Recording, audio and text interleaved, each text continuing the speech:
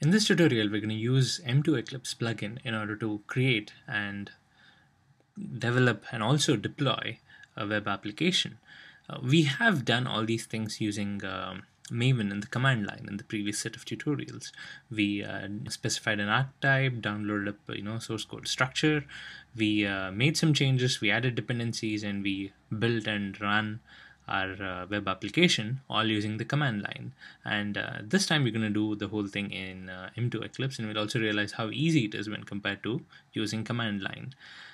If you're using Maven and if you're using Eclipse, then M2 Eclipse will save you a lot of time. And another thing to note here is that there are a few things that we can do differently in M2 Eclipse, like searching for a particular artifact or searching for an archetype.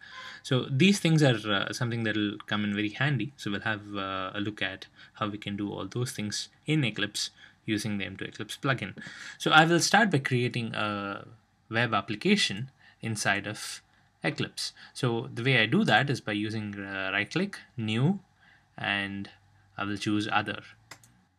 Now, since I've installed the M2 Eclipse plugin here, I get this option here for Maven. So I can choose a Maven project here. So I'm going to create a new Maven project. Let's say next. Now there is this checkbox here which says, if you want to create a simple project and you don't want to choose from an archetype selection, then you can check this. But I want to choose from a list of archetypes, so I'm going to leave that unchecked and I'm going to press next. Now what happens is we get a list of archetypes. This is similar to the list that we get in the archetype::generate command. Maven gave us a huge list of archetypes and each one had a number and we had to choose the number. Since we are using a GUI here, we can just click on an archetype and say next. We can also do a filter, and this is something that comes in handy. We don't have to scroll through the whole list and see which archetype that we need. Since I'm going to create a web app, what I'll do is I'll just type web app here. Now the list is automatically filtered by web apps. So here I can choose what archetype I want. I will choose the same thing that we did in our command line example. I will choose the J2E14 and I will press next. Now here I can choose what group ID, artifact ID, version, and package I need. Again, this is similar to what the archetype::generate command line would ask us. Yeah, I'll use the same values that I used in that example. And for the version, I will choose 1.0 snapshot. Now there's this other option here where you can add properties which are available in the archetype. We haven't covered archetype properties yet, so we'll just skip this for now. Let's say finish.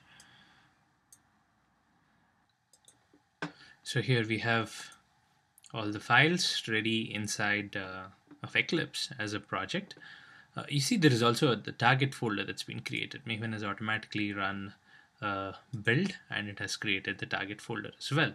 So now let's open up the pom.xml. So this is another thing handy with the M2 Eclipse, this feature of giving you a GUI for editing the pom.xml. So you have all these different tabs here where you can modify the pom.xml using this GUI. Somehow I tend to be comfortable with the direct XML editor. So you can choose these GUIs if you want. Now what I'll do is, now I have the whole pom.xml set up just the way it should be. I have all the dependencies to the servlet APIs, we have JUnit dependency, and we have the Maven compiler plugin configured for 1.4. So now what I'll do is I will why don't I remove this? I don't need this right now. I'll remove this plugin here, and what I'll do is instead of this plugin, I will add the Jetty plugin, which is something that we configured in the command line example. So in our pom.xml here, we added the Jetty plugin configuration where we wanted the scan interval to be 5 seconds so that whatever changes we make will be built and published to Jetty in a 5-second interval. So I will paste this here. Okay, so I have my Jetty configuration in this pom.xml. I'll save the pom.xml here. Okay, so now we have updated the pom.xml. We can run Maven commands by right clicking, choosing run as, and choosing the Maven commands here. So there is this Maven command for package. I will choose the package. I don't need to compile because there are no Java classes. We've already seen that, but we can verify that again. So all that our source code contains right now is a Java folder which does not have anything in it. It just has a folder structure for my package, but it does not really have any classes.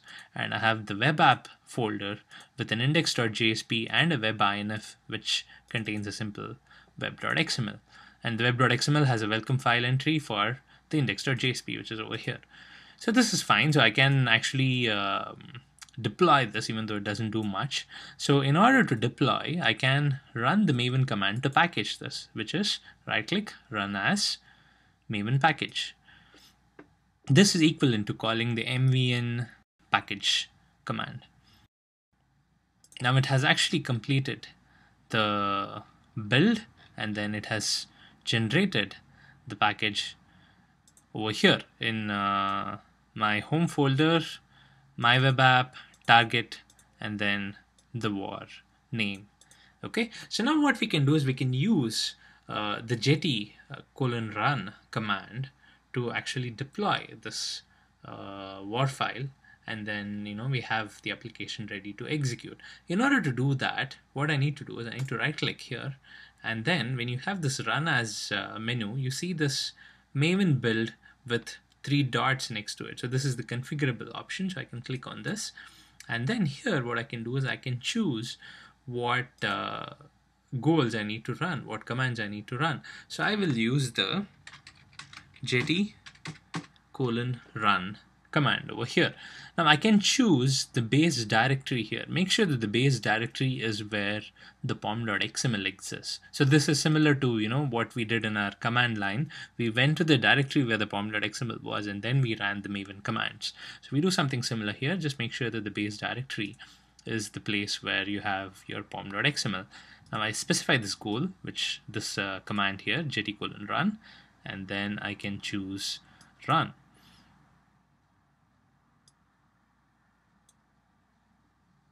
Now here you go, jetty has started and it has activated the scanner interval of 5 seconds. Now let me open up my browser and try accessing this.